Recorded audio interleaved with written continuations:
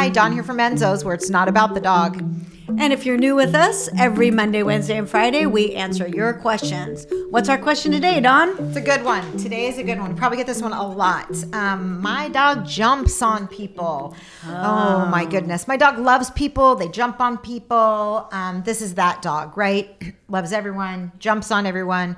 People come into your house, people out in the streets. Why do they jump, though, Dawn? Why?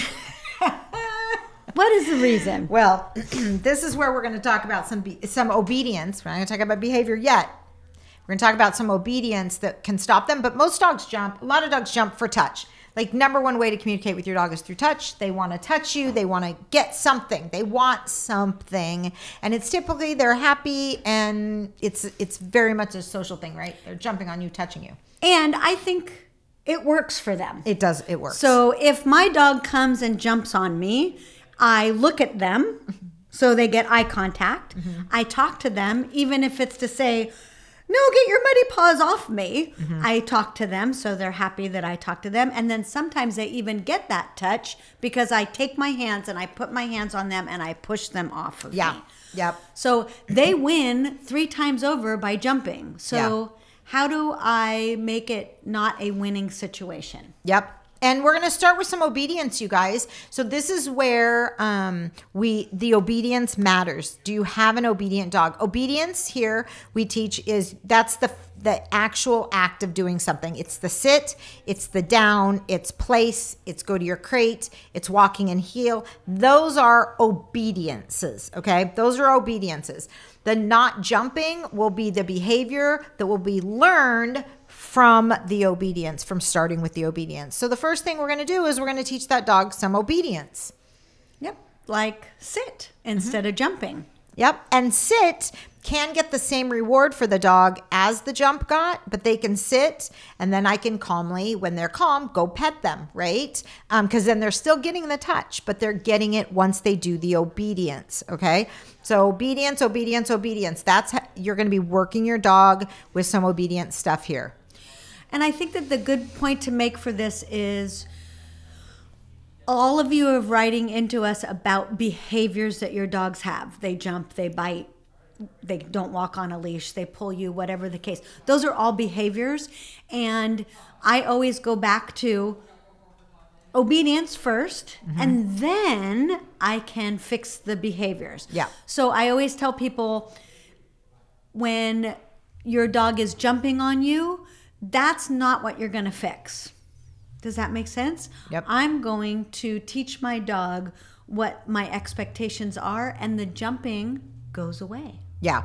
So, and literally it's the dog doesn't know any different. The dog has gotten the reward when it jumped up on you or on your friend or whatever, got a reward. And jumping is very, I've had numerous clients come here because their dog jumped on them and knocked them down and broke their hip or broke their arm or their wrist or whatever. Or hurt somebody else. Or hurt somebody, yeah. And it wasn't because it was a bad dog, but now it's deemed a bad dog, right? But really the problem was you didn't teach it what to do.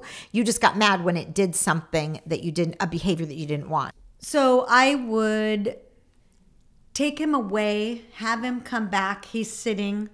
And so it's just like that puppy, right? I sat, I'm a good dog, and now I'm going to run up and jump on you, okay? Mm-hmm. So teaching them that behavior is not going to get them anything. Remember, they do things because it works for them. And so taking away what works is going to help them learn that there's a different way to do things. Yeah, but and that's a great question. The problem is obedience will not trump a behavior. And I come from a behavior standpoint, like looking at it is why the dog's doing it. And the dog doesn't have a big enough no, to be honest with you. If your dog understands what they're supposed to do in order to get touched. So if you only touch your dog when your dog is sitting, you have now taught your dog that when they sit, they get touched. And so my dog will literally, if that's what they know, they're going to sit in front of me because they want to be touched. They're just going to, wherever I am, sit in front of me to get the touch, right? Versus most dogs jump because they want you to touch them. They want to have touch. They want to get that feeling. So it's you have to teach them something else. But an obedience will not trump a behavior. Behavior is behavior. And that dog who's still doing it, is still doing it because they don't understand the next step. So, and we will be talking about that next step. I'm not leaving you out to dry here. We're just going to talk about obedience in this instance. So the first thing you're going to do is teach your dog something else. So teach them place, teach them. This question came from somebody who it was at their door. So every time somebody comes to their door, somebody knocks, the dog runs up, jumps on the person at the door. Okay. So we're going to stop that behavior because the behavior of jumping, because we're going to teach them somebody knocks at the door. I'm going to go get in place. That dog is going to be taught to go get in place right then. That's the obedience, right? Then when the person comes in the door, if it is a meaningful person, say it's your mom or your dad or something like that, then they're going to go over to the dog. If the dog is calm, then they're going to give them the physical touch that they want. If the dog then still jumps up, you're going to walk away. It's going to be, nope, you're not going to get the reward of touching. They want something. We want that reward. You're not going to get that reward if you jump. Right, Karen? Right. Yeah, I'm boring Karen over here. No, I'm thinking of ways to make this clearer. Yeah. Go back to our markers video, watch about the yes and the no. That's exactly what Dawn was talking about. If your dog doesn't have a good enough no, we even talk about it in our puppy biting video. Yeah. So the dog learning that nope and you go away, dogs hate to be alone. Right? They want to be with us. They're a pack animal. That's what they want. So I'm going to go away. I'm not going to go away for hours or half hours or tons of minutes. It's literally a short period of time. So nope, you jumped on me. Nope. Okay, come back. Yes, look at, if you stay, oh, nope. You jumped on me. Okay. Yes, now you're sitting. I'm going to pet you again. I'm petting my computer. And honestly, you guys, and we'll do a whole video about this, but the next step is the no. Like, what is the no? Is the no meaningful enough for that dog in that situation? My personal dogs, Clark and Abby, they don't jump on people until my brother comes around.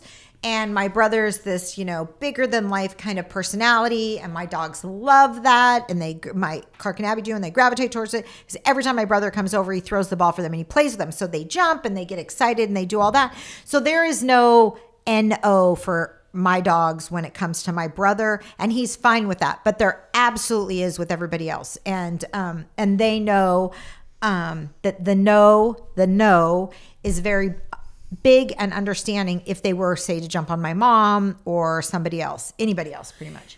And I think the point I want to make when people write into us and say my dog jumps on people, it's not an easy fix. None of this is easy. I can't say to you, teach your dog to sit and I fix the problem. Yeah. Okay. So it's an ongoing thing. It's using obedience to get to the behaviors that you want. And there will be a bazillion videos on how to use obedience to get the behaviors you want. Yep. And remember, obedience is the act of sitting, the act of going to place, the act of walking in heel. That is the obedience you have taught your dog. Just because, your dog can sit does not mean your dog will not jump on a person. Okay. Right. It's not going to stop a behavior. We're going to start teaching them the things that they can do to get the rewards that they want. Okay. And once you teach them what they can do to get the pets and stuff like that, if that's what they want, you have to then instill a no. There has to be a no and there has to be a consequence. Just like there was a positive reward, there has to be a negative side to it. So at some point you have to say no to your dog and you have to instill a punisher in that. And we will have a whole video about that and what you do with that. Karen? Thanks for signing on today and listening to our video about jumping. And we hope to help you in the future. God, that sucks.